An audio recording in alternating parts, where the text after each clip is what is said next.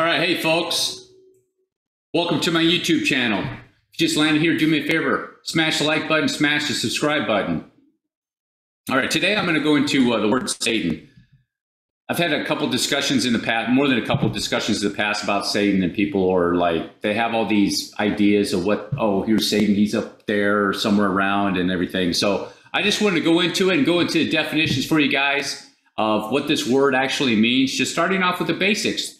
If you go and look and do a deeper dive into the words and study them, etymology is a study of words. For those of you who don't know, it means etymology, study of words. You can learn where these words come from and really help you to get clarification when you're studying scripture and you're looking into these things. That's very, very important. You want to do that. It's very important to be diligent in God's book and study these things if you really, really want to get down to the bottom of what's really being said in here. People just take, oh, you know, this guy said this, and they pass it along and they repeat it, and it's not even true.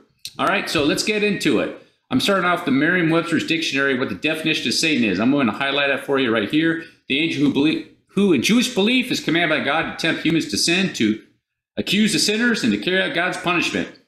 Second definition, the rebellious angel who in Christian belief is adversary of God and Lord of all evil. Okay, so that's basic stuff. I think that's pretty much gives us the definition what everybody thinks what the word Satan means. But there's more to it than that. That really doesn't give us much of anything. You can go to other dictionaries, they're pretty much the same too. So I'm going to click that one off. And I wanted to go right here. They have this quote. This is from Etymology Online, for those of you that don't know. This is where I do to study the words when it's online. I also go to Strong's Concordance to study the words too, and I use other areas. Sometimes I might go to Wikipedia. They do some etymology online, etymology study of various words too. And there's other places you can go to that are more academic, if you will. So in biblical sources, the Hebrew term Satan describes an adversarial role. It is not the name of a particular character. Although Hebrew storytellers, let me highlight all this. Although Hebrew storytellers as early as the 6th century BCE occasionally introduced a supernatural character whom they called the Satan, what they meant as one of any of the angels sent by God for a specific purpose of blocking or obstructing human activity. Okay, so that gives us a little bit more clues right there, because they're saying, hey, it's not really a name. It describes an adversarial role, or adversary is really what is going on here. It gives more clues. So let's go to Strong's Concordance. On the Hebrew side, it's 7854. The word Satan actually isn't that much in scripture. I think the devil is used more, that's it. But Satan is how they pronounce it in Hebrew. Adversary.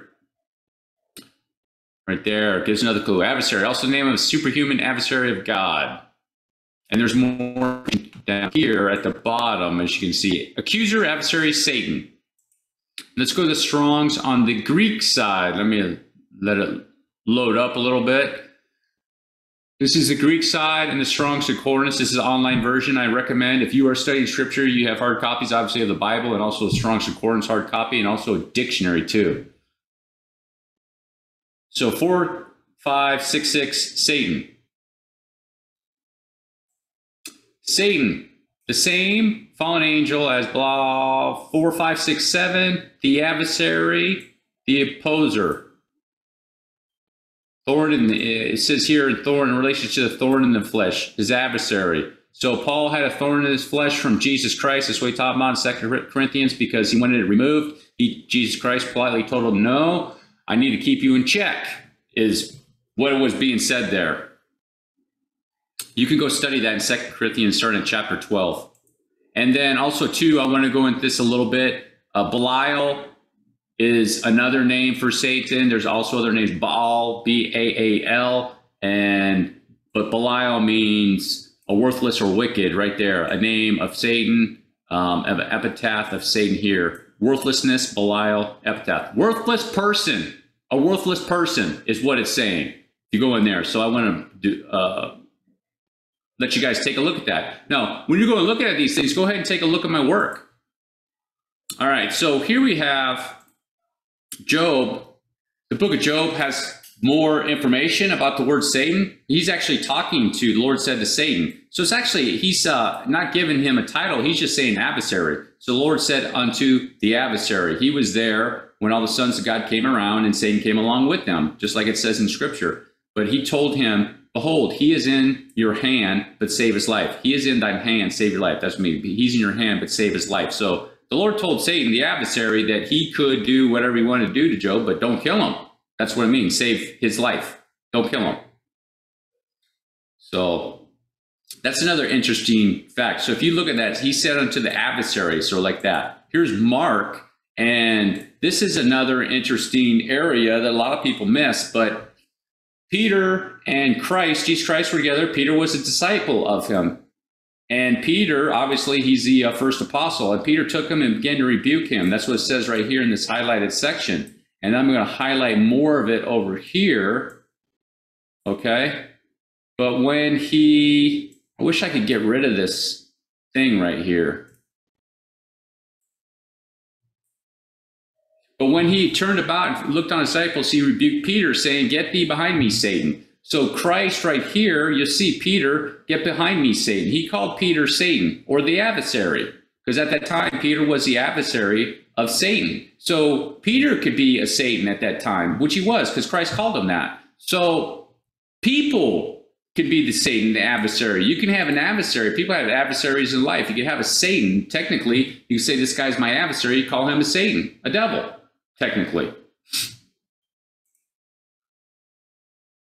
Here's 1 Peter. I wanted to go over this. Chapter 5, verse... No, 1 Peter chapter 5, verse 8. Be sober, be vigilant, because adversary... So there's the word adversary with the devil. The adversary, the devil.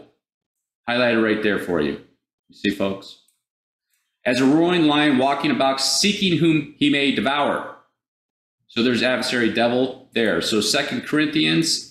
This was another good area, and here's another where Satan is being used in the New Testament. And no marvel, for Satan himself, you can see him how is transformed into an angel of light.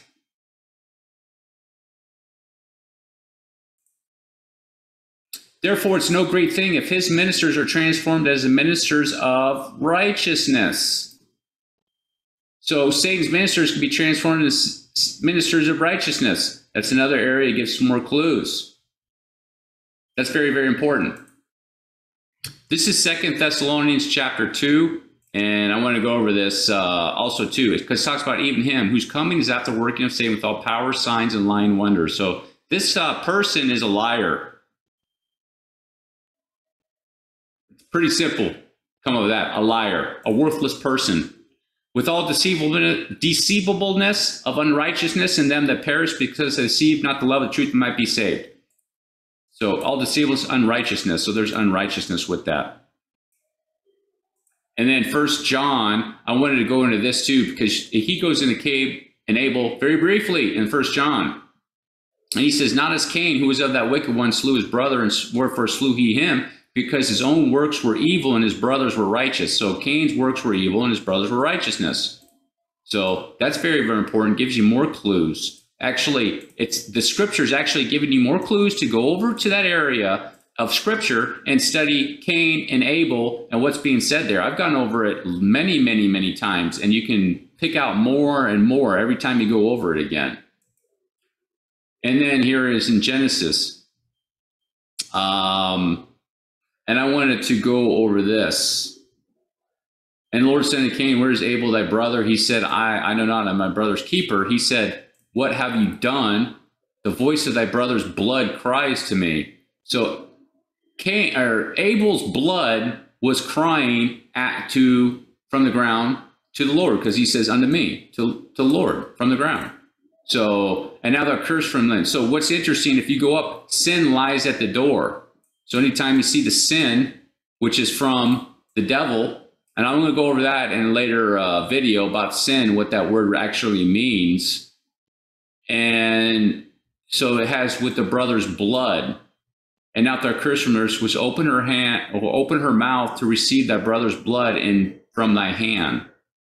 So the earth opened her mouth to receive thy brother's blood from thy hand. So from Cain's hand, Cain had the blood. He drank the blood because he was of the devil, or he was Satan. He was the adversary. Cain was the adversary of Abel, who was righteous. that we know from John, and Cain was of the devil. All right, folks, that's the end of my video. That was very, very brief. I don't want to make it too long. So when you're going in and you're studying the word Satan, go ahead and check all the other areas in Scripture. I just briefly did that. There's much more areas. You could spend hours just studying this and looking at it very, very closely, like what is actually truly being said. And that's very, very, very important. Don't take another man's word for it. Don't even take my word for it. Go ahead and study it for yourself. All right, that's the end of my video. Thanks for stopping by. I'll see you in the next one.